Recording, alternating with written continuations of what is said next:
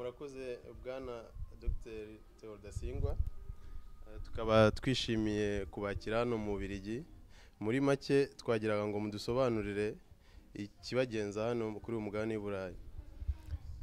Murakoze, mu by'ukuri ikingenza cyangwa ikunze kugenza abayobozi b'ihuriro, icyambere tuba tugerageza kureba uko imirimo abayoboke bacu bakora, aho imirimo abayoboke bacu bakora igeze.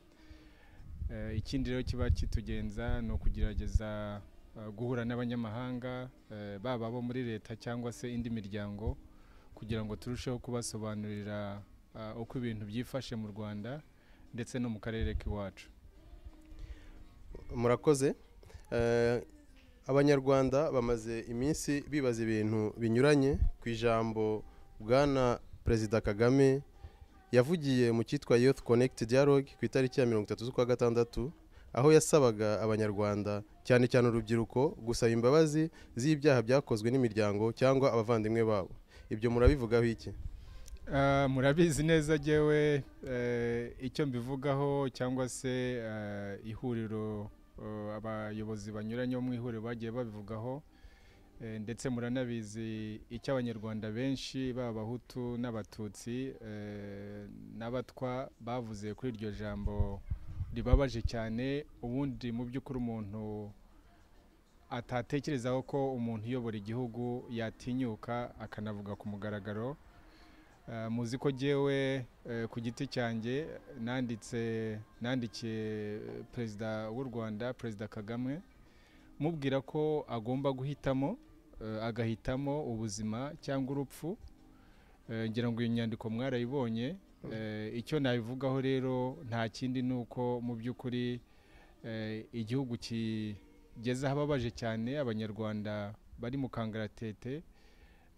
Kuba umukuru w'igihugu w'abanyarwanda bakabaye bibonamo utinyuka akavuga ngo abahutu bafite icyaha cy'inkomoko, ko n'abana babo n'abuzukuru babo n'abuzukuruza bagomba kugendana icyo cyaha, bakagomba kugisabira imbabazi. Nubwo benshi mu gihugu batashidikanya ko ariko atekereza, ariko kuba yarabyatuye akabivuga ni ibintu biteye agahinda. Buriya rero cyane cyane nubwo yabwiraga abahutu, ariko cyane cyane buriya butumwa bwari bunagenewe abatutsi. Ni nko gukoresha iterabwoba, avuga ati muragatoye aho bukera abahutu barabamara, ni mungi inyuma. Kubera iki? Kubera ko amaze kubona ko ubundi FPR muri 1994 abatutsi koko twari muri FPR turi inyuma ya Kagame, ariko ubu uko bimeze rero ntabwo umuntu yavuga ngo abo batutsi baracyari inyuma ya Kagame. Ni abantu akoreshaho iterabwoba, abakangisha yuko nyine bagomba kumujya inyuma, bya bitari ibyo bakazamarwa n'abahutu. Iryo jambo rero rirakabije, dukwiriye kuryamagana. Ariko cyane cyane n'icyo navugaga muri urwo rwandiko namwandikiye, navuga ngo ahitemo ubuzima, dufatanye nk'abanyarwanda turebe ukuntu ubwo butegetsi bubi bwavaho, tukubaka ibyo abanyarwanda twese twibonamo. Bya bitari ibyo ngibyo akazirengera ingaruka zabyo.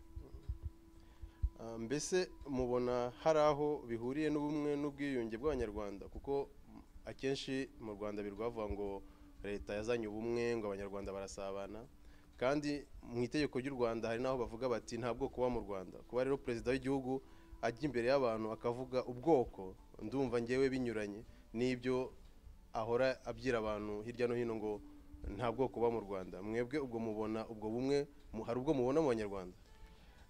Nibyo nyine nawe urabyiyumvira, iyo umukuru w'igihugu atinyuka akabiba amacakubiri mu banyarwanda, none se yakongera ate kuvuga ko ngo nk'ukuntu bijya bivugwa muri bivugwa n'intore za FPR cyangwa se na Kagame ubwe, ndetse na bamwe mu biyita amakuru b'amadini, bavuga ngo u Rwanda ubu ngubu rwageze ku ntego y'ubumwe.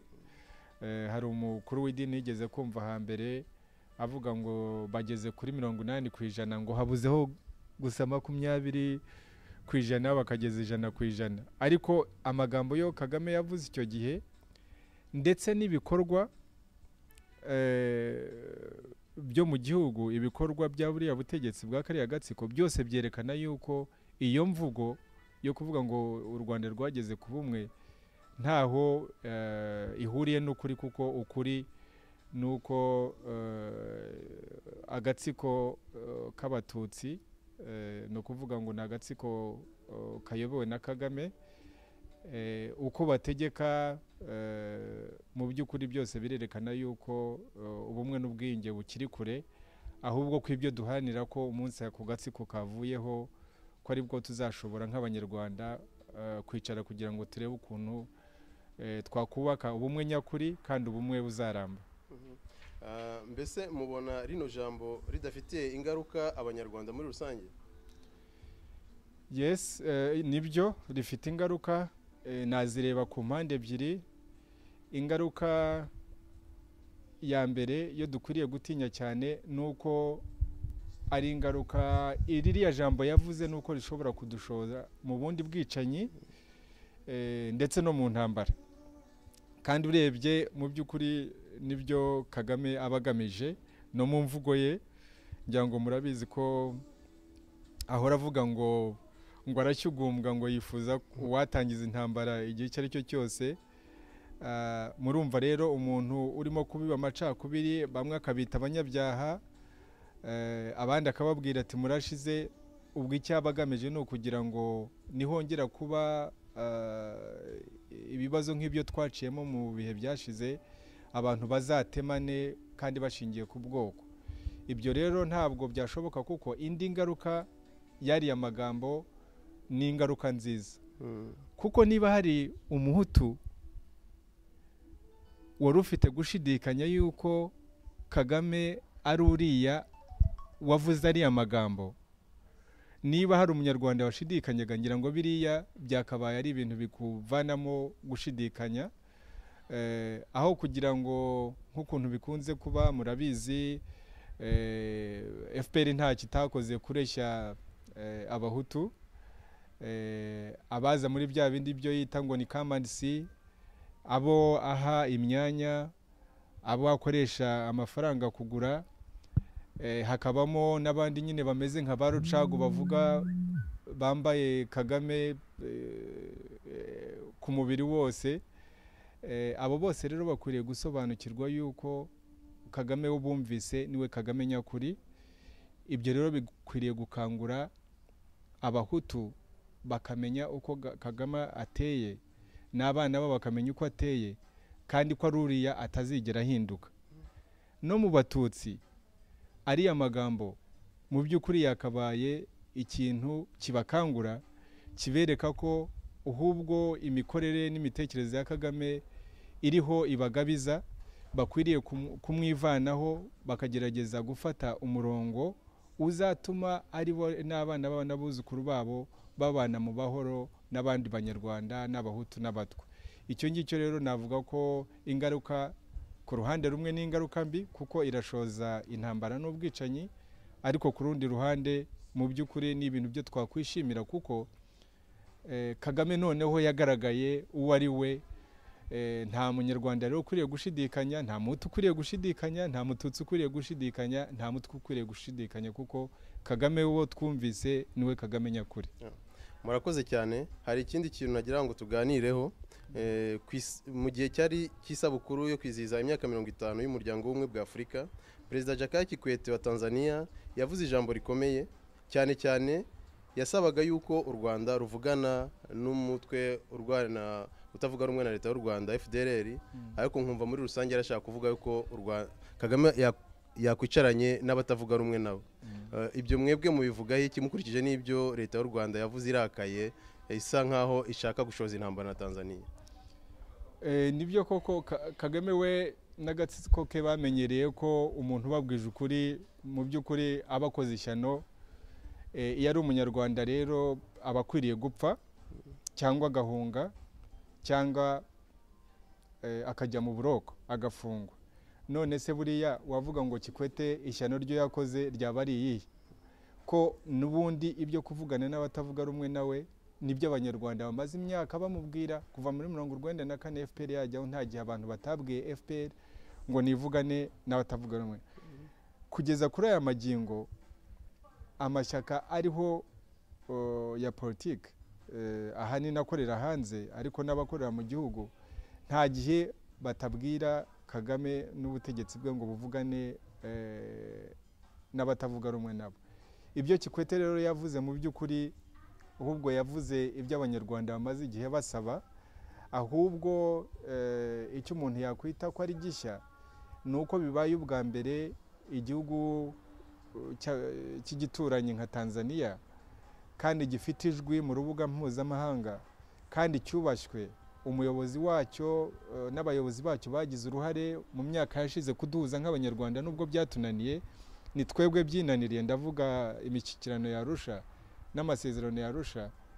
Ariko mu by'ukuri ibyo Kikwete yavuze byari iby'abanyarwanda bamaze igihe basaba, kandi yabivuze abikuye ku mutima, ari nk'impanuro agerageza kugira inama mugenzi we kugira ngo ikibazo kiri mu Rwanda kigenda gikururukira n'akarere byose bizarangirire kimwe. Murabona rero uburyo u Rwanda rwahise rumusubiza rumutuka.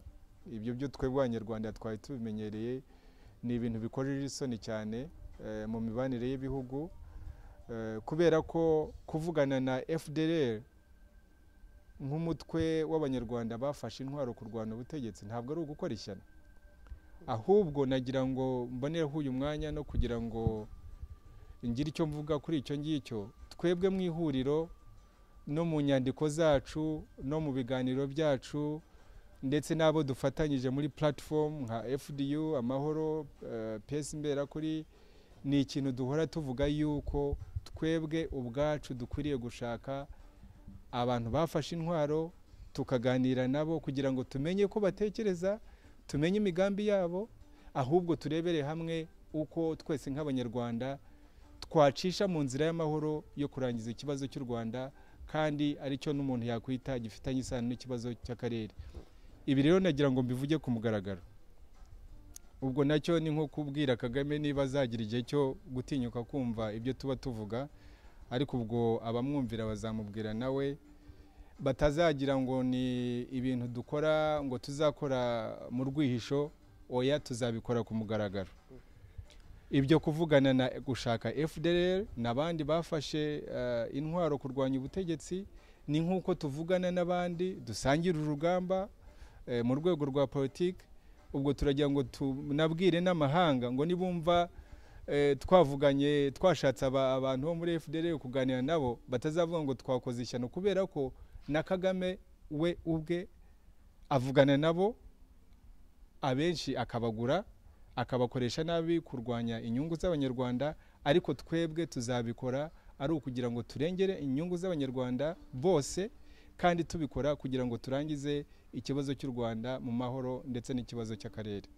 Murakoze. Iki gitekerezo ndabona kimaze gufata indi ntera, kuko mu byumweru bitatu bishize igihe Vice President w'u Burundi yari ari hano mu Bubiligi aganira na Minisitiri w'Ububanyi n'Amahanga Didier Rendesi, nabwo Didier Rendesi yongeye kwibutsa yuko Kagame akwiye gushyikirana n'abatavuga rumwe nawe. Nkaba mbabaza ni mbese uko mwe mubona Kagame ibintu azageraho abyemereye cyangwa byumve?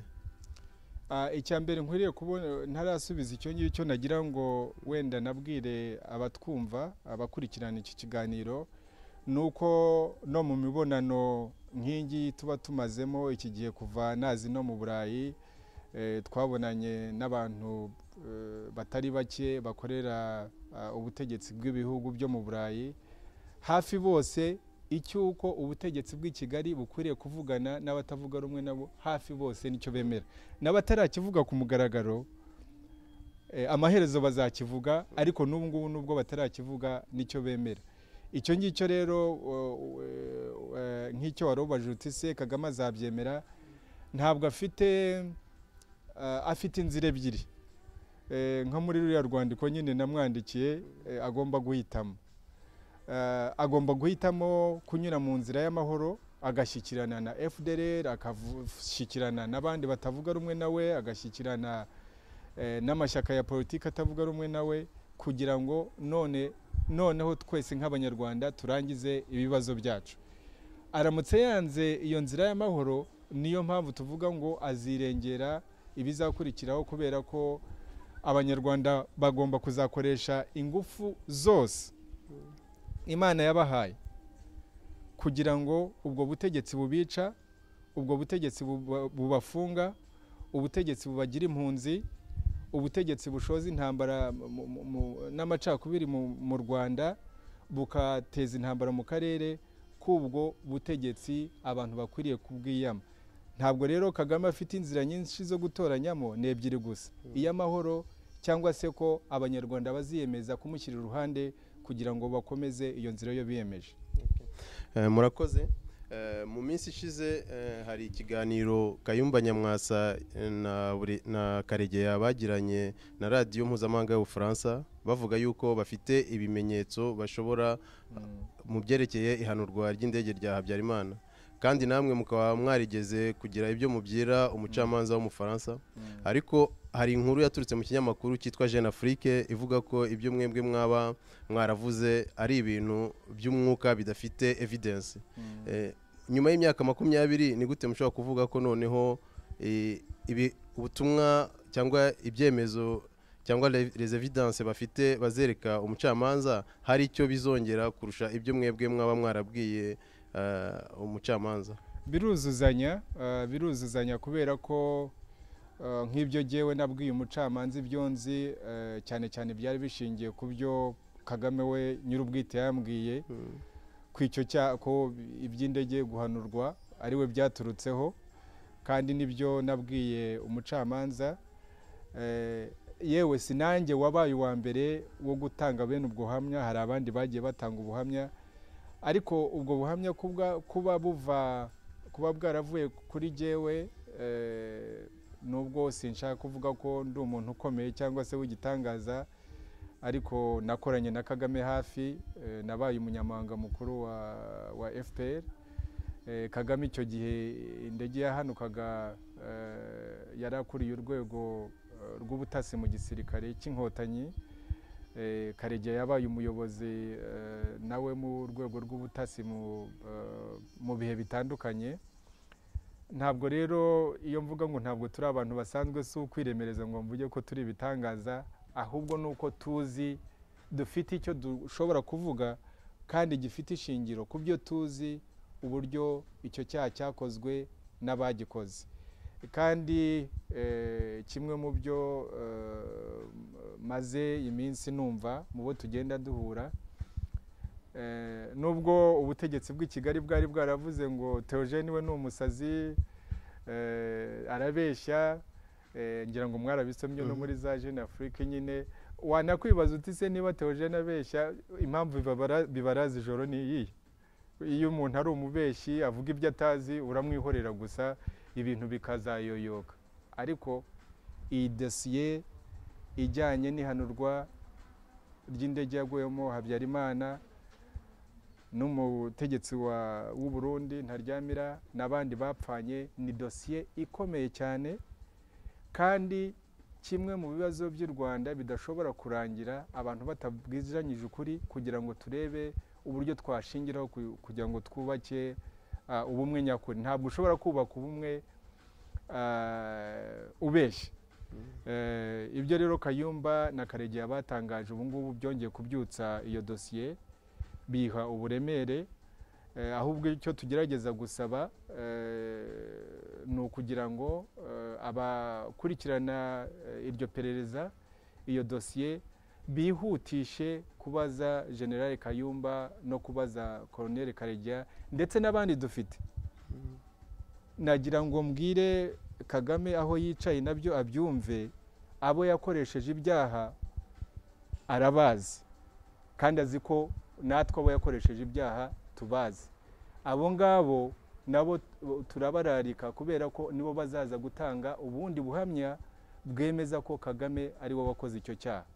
Ibyo rero turabisaba nyine abashinzwe iryo perereza, uriya mucamba ari abacamanza bo mu Bufaransa, kugira ngo bihutishe kugira ngo bihutishe ibintu kugira ngo bashobore kubaza Kayumba na Karegeya.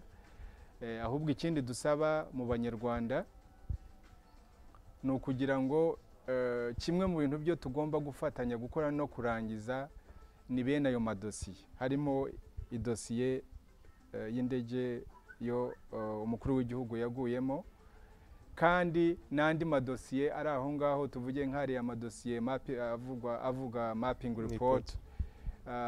Hari andi madosiye ubwo tuzogomba no kuzategereza ikindi gihe tuzaba hari ubundi butegetsi butari buriya bw'i Kigali buniga ubutabera, tukicara noneho ibyo byose tukareba inkomoko yabyo kugira ngo turebe uburyo twatera imbere mu kurengera abanyarwanda bose bakagira ubutabera butabogamye kandi bose bibonamo. Murakoze. Iyo umuntu abona ibintu ukuntu bigenda muri iki gihe, hari abanyarwanda benshi bakeka ko ibintu birimo byihuta, ko ndetse bishobora no kugenda vuba uko abantu batabyiteguraga. Mwebwe ni gute mubona u Rwanda nyuma ya Kagame? Mbanze ngira icyo mvuga kuri icyo ngicyo kuvuga ngo ibintu birihuta, cyane cyane iyo uri ku rugamba nkuru nguru wishimira nyine ko ibintu byihuta. Murabizi neza nka mwese dusangira urugamba ukuntu ibintu byari bimeze imyaka 2 ishize. Ibyinshi byo twavugaga icyo gihe tuvuga tuti amaherezo n'abanyamahanga bazasobanukirwa ubutegetsi bw'i Kigali, abaturanyi bazasobanukirwa ubutegetsi bw'i Kigali. Hari abatubwiraga bati murebe Kagame muzamukoraho iki, ko Kabila ni inshuti ye, Tanzania ni inshuti ze, Uganda ni inshuti ze, Abanyamerika ni inshuti ze, Abongereza ni inshuti ze. Tukababwira tuti nyamara twebwe abanyarwanda nidukora ibyo dushinzwe tukabikora neza, tukabikorana umurava, abo baturanyi n'abo banyamahanga tuzabaca kuri Kagame, kuko nta zindi nyungu bafite uretse inyungu zabo. Ahubwo dukwiriye kurushaho kureba uburyo inyungu zabo zagendana n'izacu nk'abanyarwanda. Ibyo ngibyo rero murabibona koko hafi ubu imyaka 3 ntirashira, ariko murabona uko mbese Kagame ahagaze mu karere, ahagaze no mu rubuga mpuzamahanga. Ibyo ukora byihuta rimwe na rimwe tuba twifuza no kugira ngo tubwire abanyarwanda ko nubwo Kikwete yavuze ari amagambo, abanyarwanda bakabereka Kagame uburyo bamwanze, ari ababivuga ku mugaragaro n'abatabivuga, ndetse n'abaturanyi. Ntitukajye dushyuha imitwe cyane ngo dutekereze ngo ibintu byarangiye. Biradusaba iki kugira ngo ibintu birangire kandi birangire vuba? Biradusaba cyane cyane ikintu kimwe ubundi kigoye kubaka mu banyarwanda kubera amateka yacu, ni ubufatanye mu banyarwanda. Kuko hari utuntu twinshi nk'abanyarwanda kitugabanya, uretse ibyo tumenyereye nyine by'abahutu n'abatutsi cyangwa se abanyenduga n'abakiga.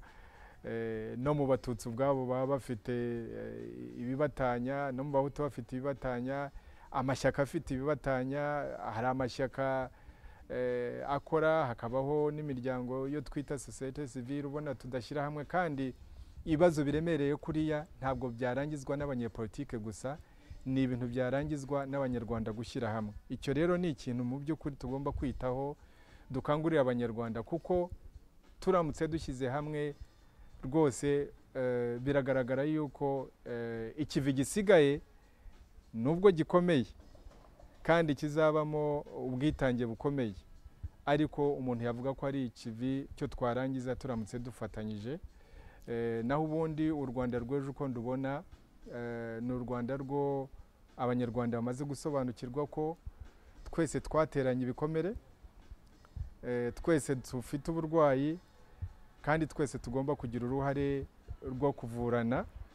Ariko ibyo ngibyo bizadusaba yuko habaho ubundi butegetsi bwubahiriza amategeko, atari ukuyandika gusa, ubutegetsi bushingiye kuri za institution, aho kuba ubutegetsi bushingiye ku muntu ku giti cye nk'ukuntu bimeze kuri Kagame na madamu we. Bukaba ubutegetsi bwubahiriza uburenganzira bw'ikiremwa muntu, hakaba ubutabera butabogamye bwo twose twibonamo, ariko cyane cyane wenda iki ngiki nakivugiye kuko demokarasi mu mvugo cyangwa se demokarasi mu ngiro nayo isaba yuko hariho cyane cyane za institution zikomeye, ndavuga institution z'umutekano, igisirikare n'izindi nzego z'umutekano tugomba kuzavugurura kugira ngo uko biteye ko nguko dufite igisirikare n'inzego z'umutekano zirimo agatsiko k'abatutsi, ibyo bigomba kurangira, bikarangirana n'ubutegetsi bwa Kagame, ahubwo tukubaka inzego z'umutekano zo twese abanyarwanda twibonamo. Icyo ngicyo rero ndumva ko abanyarwanda tumaze kurushaho kubyumva yuko twese amateka tuyasangiye ari amabiri ari n'ameza, ariko kandi ko tugomba kuzagira igihe cyo kubwizanya ukuri kugira ngo noneho turusheho kubaka ubumwe burambye kandi ubumwe nyakuri. Mbaye mbashimiye kuba mufashe umwanya wo kuba muganiye natwe mukagezaho abanyarwanda ibyo mutekereza, ariko mu gusoza nagira ngo mbasabe kugira icyo mubwira abanyarwanda muri rusange, cyane cyane abayoboke ba RNC mbese n'abatari aba RNC, icyo mubifuriza n'icyo mwabasha kubabwira muri uruzinduko mwakorera hano i Burayi. Icya mbere mu by'ukuri nabanza kuvuga no gushimira abayoboke b'ihuriro no gushimira abayoboke b'amashyaka dufatanyije cyane cyane FDU inkingi, mbashimira ibikorwa mu by'ukuri bigaragarira mu myumvire y'abanyarwanda abo tugenda duhura, binagaragarira no mu banyamahanga tugenda duhura, kuko aho tugenda hirya no hino cyane cyane muri abo bayobozi nababwira ko babona ko ihuriro n'ubufatanye dufitanye na FDU, dufitanye n'amahoro na PS Imberakuri n'abandi tugenda dufatanye n'abatari mu mashyaka ya politiki, byose biragenda bitanga icyizere mu banyarwanda no mu banyamahanga ko ibintu biriho guhinduka kandi bigomba guhinduka. Icyo ni ikintu rero kimwe cya mbere cyo nabashimira. Ikindi cya kabiri cyo navuga nuko twabashishikariza kugira noneho n'ubwitange buhambaye burushije n'ibyo twatanze n'ubwo batanze mu bihe bishize, kubera ko ubu ngubu urugamba rurashyushye. Iyo urugamba rero rwashyushye icyo bivuze ruba rwakomeye. Uko Kagame agenda abona ko atsindwa niko arushaho gushyiramo ingufu zo kutugabanya, ariko no kuduhiga, kutugirira nabi, kugira nabi abanyarwanda, ari ukubica no kubafunga n'ibindi. Ibyo ngibyo rero biradusaba yuko tugomba kuba maso, tukirinda ibintu byose byatuma atubibamo amacakubiri, kuko ibyo ngibyo bigabanya ingufu zacu, tukanirinda ibintu byatuma tugwa mu mutego we kandi twari hafi gutsinda. Kuko buriya uzarebe n'abantu birukanka, kwa kundi birukanka muri ya mikino yo kwirukanka, hari abananirwa yari asigaje metero 5. Mu banyarwanda rero tugerageze kuba maso kugira ngo tutazagwa muri uwo mutego, aho kugira ngo urugamba turugumeho kugeza igihe tugomba kurutsindira, hatazagira abananirwa bakagwa mu mutego we, abashukisha ibintu bitandukanye, abashukisha imyanya, abashukisha amatora, ariko ashaka kubagira ibikoresho kugira ngo urugamba rutunanire. Hari ibikorwa byo tubashishikariza twese, ari abanyarwanda, ari n'abari mu ihuriro n'abandi dufatanyije, turusheho gukora diplomasi, kuko biriya byo tubona bibera mu karere ni ibintu mu by'ukuri byerekana yuko akazi ko twagiye dukora gafite akamaro. Tugomba kurushaho kwegera abanyarwanda bari mu gihugu n'abari mu nkambi z'impunzi, kuko cyane cyane ari bo baba ari bo banafite ubwoba, kugira ngo bumve ukuntu twabayobora kugira ngo baze kuri uru rugamba turusheho kwicuma twigira imbere. Dukwiriye kurushaho kwegera andi mashyaka, ni nk'ibyo byo navugaga, birimo no kwegera n'imitwe yafashe intwaro harimo FDLR n'abandi. Tugomba kwegera ingabo z'u Rwanda zo Kagame yitize kandi zitarize, ni ingabo z'abanyarwanda. yego n'ingabo agatsiko k'abatutsi, ariko abo aho kugira ngo bizabe nk'uko byagenze muri 1994 bivuga ko ngo hari abatsinzwe n'abatsinze, twakwifuje yuko ahubwo nko kubaka inzego z'umutekano tuzareba uburyo twazubaka tuvanye mu ngabo z'igihugu. Harimo abo mu ngabo zo Kagame yavuze ko zatsinzwe muri 1994, harimo abazava muri za FDLR n'indi mitwe. Ibyo byose rero biradusaba yuko dukomeza gukora za contact, ariko tugamije kureba uburyo twubaka ibizaza ejo, ariko dutangira kubyubaka uyu munsi. Icyo kintu cy'ubukangurambaga kirakenewe kandi tugomba kugikora. Ikindi rero nagira ngo ndangirizeho kandi buri munyarwanda wese agomba kumva, nta kintu tuzageraho tutiyushyakuye. Nta bintu abantu bashobora kugeraho badatanze umutungo wabo, batagize icyo batanga mu mutungo wabo. Na Kagame w'umukire wiba iby'abanyarwanda aca inyuma akababwira ngo nibagende bashyire amafaranga mu gaciro, kandi ayo mafaranga yo mu gaciro niyo yirirwa akoresha kubahiga, kubaheza mu mpunzi. Birakabije, bikojeje isoni kubona umuntu w'umunyarwanda agira atya agafata amafaranga uko angana yose akayashyira mu gaciro kandi ari impunzi. Cyangwa se umuntu ugasanga abantu bari mu Rwanda b'abacuruzi bafite amafaranga bashyira muri ako gaciro, kandi mu by'ukuri ari imbohe za Kagame. Icyo tubabwira rero abanyarwandakazi ni iki? Nuko mugomba kuba inyaryenge. Niba mugira ibyo mugenera agaciro ka Kagame ubica, nimugire noneho ibyo mugenera uru rugamba turiho, kuko nirwo ruzashyiraho uburyo ari mwebwe, ari n'abana banyu n'abuzukuru banyu bazashobora kuba mu Rwanda mu mahoro. Ubwo rero ni inama mbagira ngo mugomba gushaka ayo mafaranga mukayaha uru rugamba turiho. Yego, kubera ko mugomba kwigura kugira ngo mube mu Rwanda, ubwo mujye mugenera ibyo mugenera Kagame n'agaciro ke, cyangwa se n'agaciro ke gake, ariko mugerageze murebe uburyo ibyanyu mwazigama muzigana makuru urugamba turimo, kuko nirwo rugamba rw'ejo hazaza, nirwo rugamba rw'abana banyu n'abuzukuru banyu. Murakoze bwana Dr. Théogène Rudasingwa, tubaye tubashimiye. Mugira amahoro y'Imana. Murakoze.